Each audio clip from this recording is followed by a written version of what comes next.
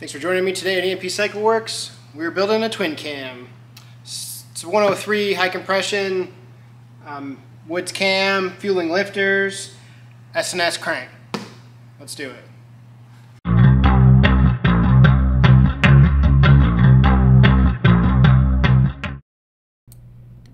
Starting this build off, installing the piston oilers. Both of these oilers get an O-ring on the back side of the mounting plate.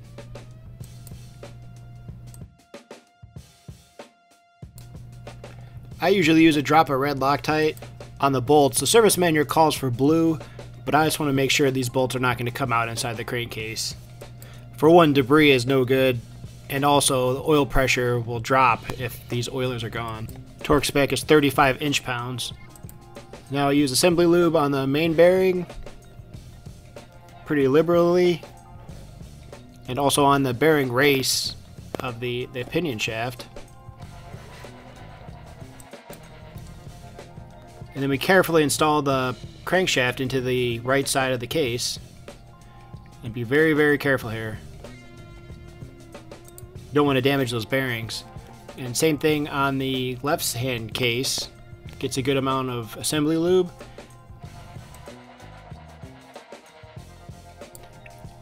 And on the race. And for the crankcase sealant, I use 3-Bond 1211. It seals up crankcases really well, and it's not all stringy. Downside is that it's white, so you just got to make sure you double check and clean up everything after it's done, because a little bit of it is going to squeeze out. But here, these are machine surfaces, so you don't need to put a lot of this on. The more you put on, the more will squeeze out, and you don't want anything inside the crankcase that can come loose and clog up oil passages. And then carefully fit the left side case over the bearing. Just shake it a little bit. Usually it'll fall into place. And then the engine case bolts get blue Loctite.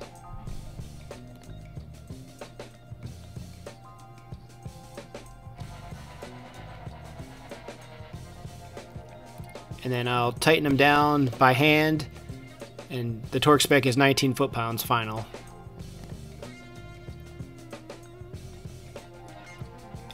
In the pattern the service manual calls for.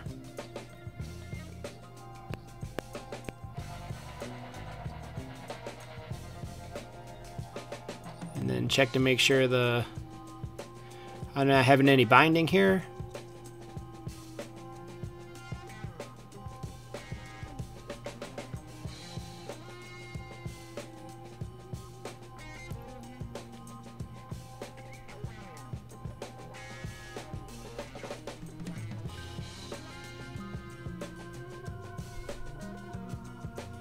And unfortunately, these rods feel like they're binding, so I don't know what happened there, but time to install a brand new S&S crank.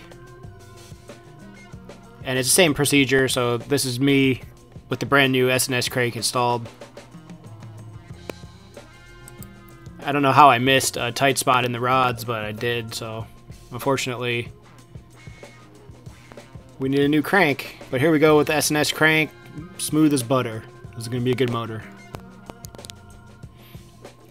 It's very important to clean out the oil pan.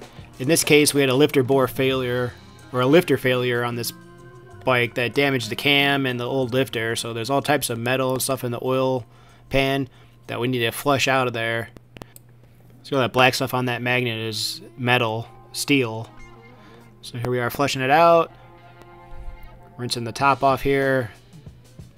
And then I will rinse out the inside of it as best I can, and let my parts washer flush this out for a day or two.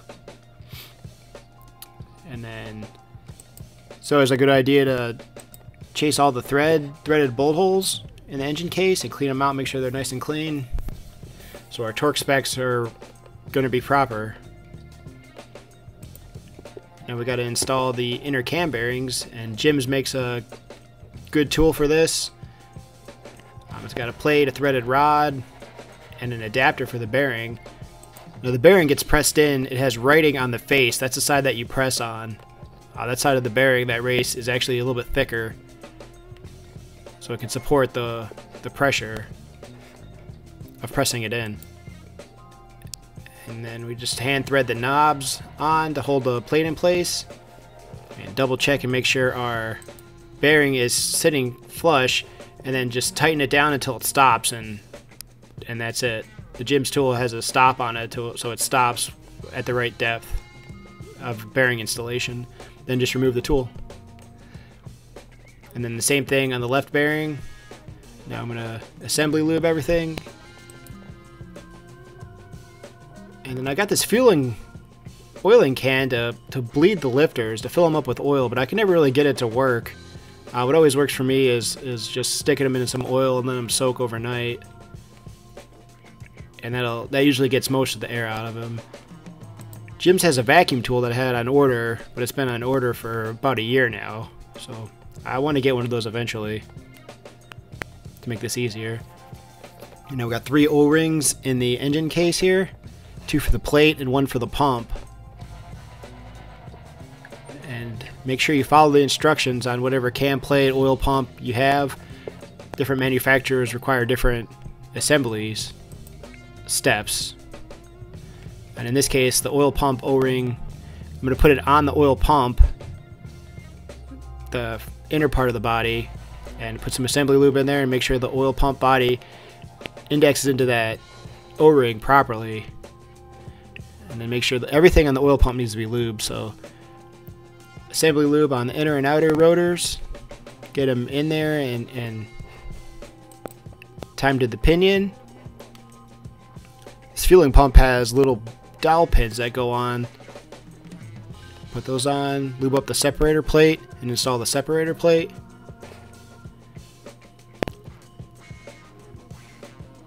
And then lube up the outer pump body, and that will go on as well.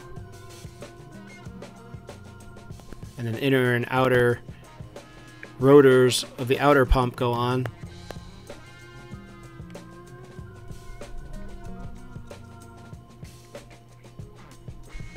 And usually you can just spin them and they'll go in pretty easily.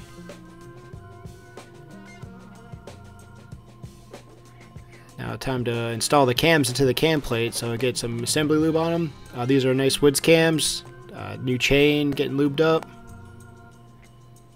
And then the cams on the inner part of the cams and on the outer part of the cams have 2 dots that you have to line up.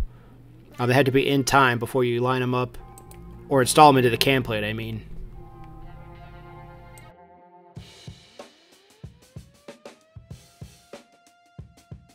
And this is very important, so just take your time, get them lined up, and once they're lined up, the 2 dots there, we lube up the cam plate, and then we can install our cams into the cam plate. This is a later model twin cam, so there's no bearings here. Everything is bushings on the cam plate, so it makes installation much easier. And I'm going to do my best to fill up the oil pump with engine oil, so this thing doesn't run dry when we turn it on. And then the inner tensioner gets assembly lube, and then the bolts get blue Loctite and torqued to 120 inch-pounds.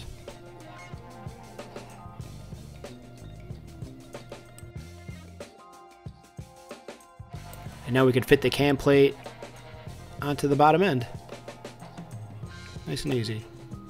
Now Feuling doesn't want blue Loctite on their oil pump bulb, so instead they want ARP Ultra Torque assembly lube. So we put that on the threads and on the head of the bolt. But the case bolts, I put blue Loctite on. Just a drop, you don't need to go crazy, but again, we don't want these bolts to come out. So put everything in there finger tight, spin the motor to center the oil pump. Now do the cam plate bolts first in crisscross pattern by hand, spin the motor again, and then torque the cam plate bolts to 120 inch-pounds. Spin the motor over, and what we're doing is just making sure the oil pump is centered. And now I'll do a crisscross pattern and tighten the oil pump bolts by hand, spin the motor again, and then torque everything to 60 inch-pounds, or the oil pump bolts to 60 inch-pounds, spin it again, and then final torque of 120 inch-pounds and spin it again, making sure that there's no binding when we're installing, when we're torquing these things down. We want the oil pump to be centered on the pinion shaft is the goal here. And as long as everything spins freely, oil pump is installed properly.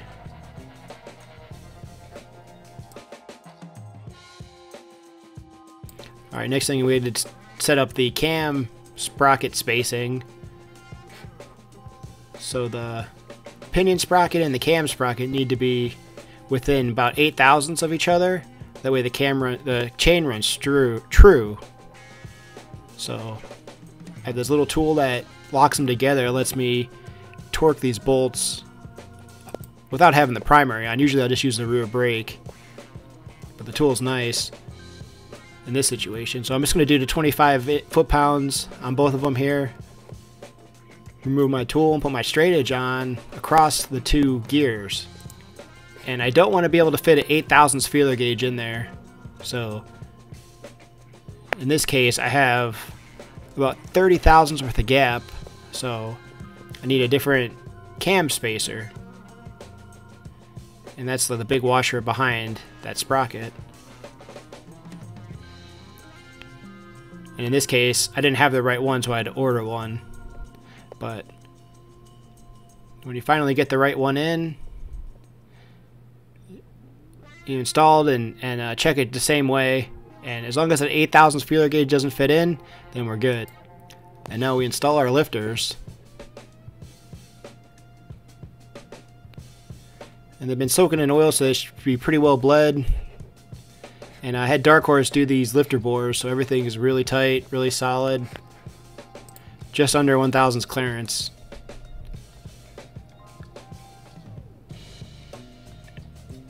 And I like to spin the motor and make sure everything is, or spin the cam and make sure the lifter is moving up and down freely.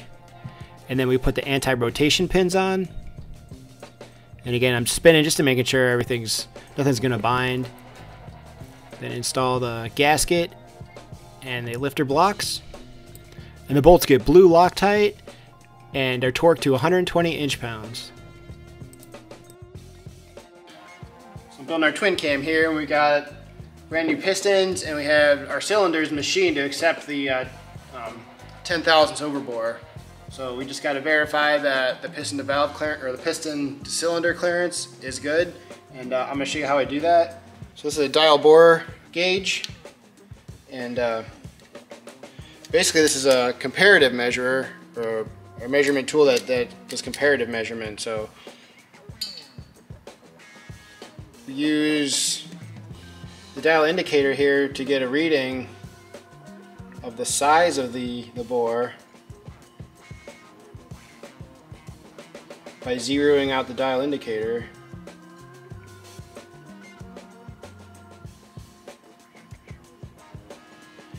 And I'm going to want to take measurements in 3 different spots.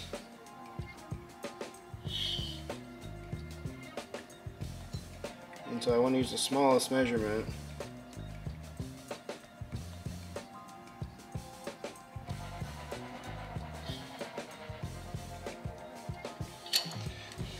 Three different spots on 2 different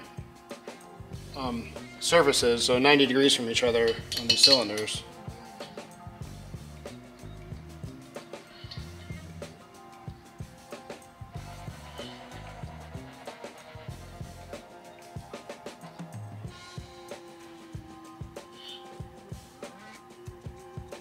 So I have it set to the smallest amount. As the dial indicator turns, the farther it goes clockwise will be the smallest point. So these cylinders are about half a thou out of round, but I don't have torque plates on them. And not having torque plates actually distort the cylinder. So when it's bolted together, the cylinder is going to distort more than it's different from its freestanding version here. So half a thousandth there is acceptable. Is very good, probably, too. I don't have the torque plates here. I have them at my machine shop getting another set machined. We measure the piston, then set our dial bore indicator to that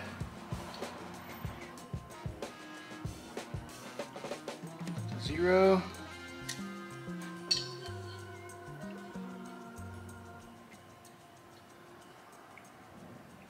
1, 3. 1, 3.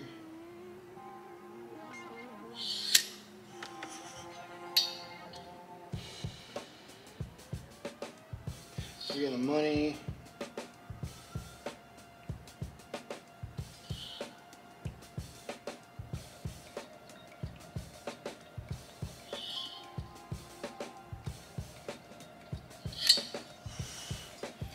Okay, we are really close.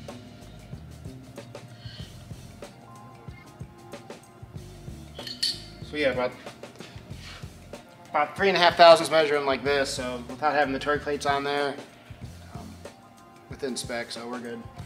Now we need to find out our ring end gap here. So CP Carrillo provides a instruction sheet on the specs for these rings here. So it's the bore for the top ring. It's the bore times 4.5 thousandths, so it's 3.885 times 0.0045. 17.4. I'm gonna round up to 18 thousandths will be the target, and then the second ring is 4 to 8 thousandths bigger than that. So we're gonna go 22 on the second.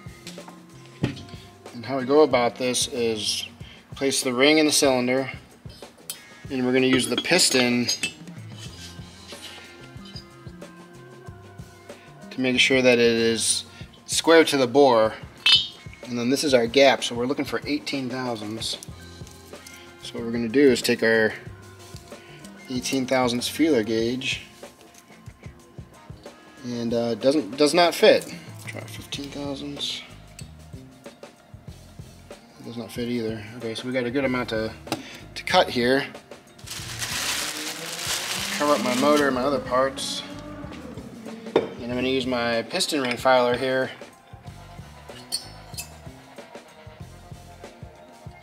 to grind the surface. And the goal here is to make a square cut.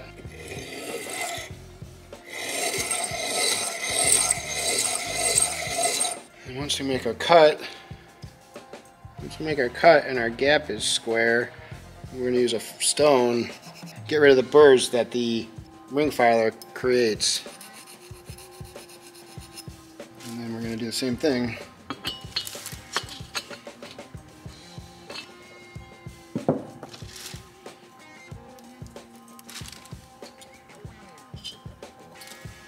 right, 15 thousandths just fits.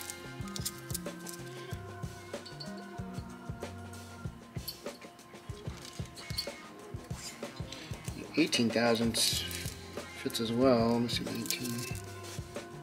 Okay, 19 does not go, so we're at 18 thousandths, so that's perfect. And then the same thing with the second ring. You can tell the second ring because this one has a dot on the top, and the inner edge, the bottom of it is beveled. And that's so when the piston comes down, it'll force the piston ring out into the cylinder walls.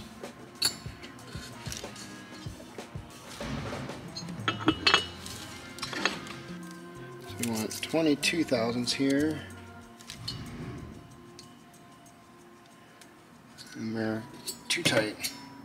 Same process.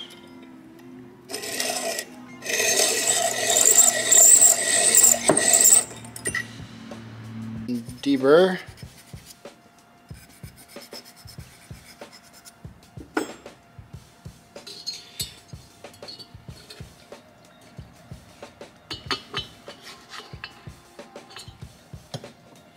Take a 22 thousandths feeler.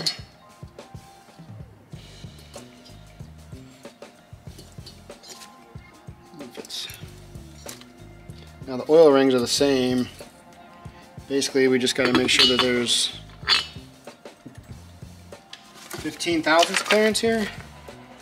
15 thousandths.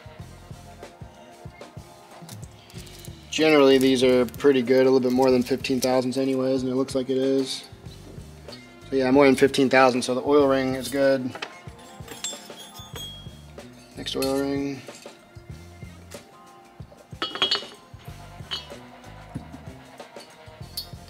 is good. So rings are good. Same process on the next cylinder.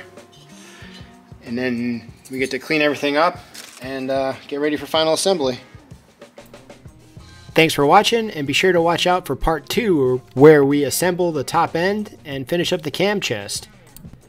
If you like the video, make sure you hit that like button, and also for more content like this, be sure and subscribe, because we got quite a few pretty cool engine builds coming up, and I wouldn't want you to miss anything. Thank you very much for watching EMP Cycleworks.